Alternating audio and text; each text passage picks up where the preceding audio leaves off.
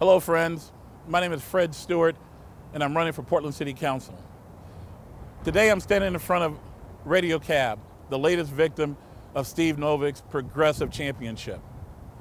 Steve Novick and his boss Mark Weiner got together last year and cut a backroom deal to give a multi-billion-dollar corporation, Uber, an unfair advantage over the small businesses here in Portland, Oregon that have been serving Portland for the last 69 years. Now think about it.